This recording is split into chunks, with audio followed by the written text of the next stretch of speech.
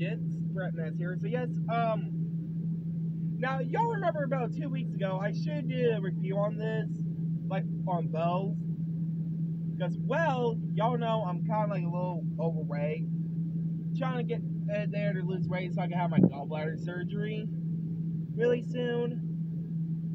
But yes, so about 2 weeks ago, we did a unboxing on the Keyblade,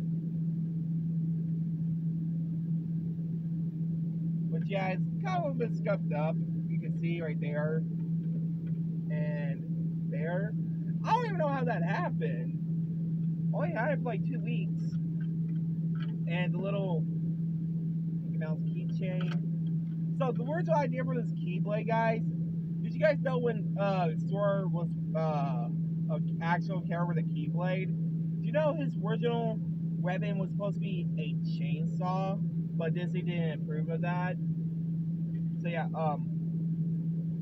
so if y'all wondering how I got this from Amazon like 2 weeks ago.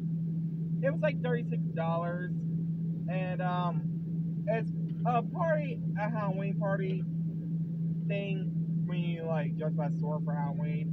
And the second one, which yes, the hat, if y'all wondering, from that YouTube short I got posted on YouTube. Well, I actually bought this all the way from freaking eBay. Like for real, you can't even barely see it. Like I can't even reach the light back on here. Like see, y'all saw me wearing this in the last short. Here's with me with it on.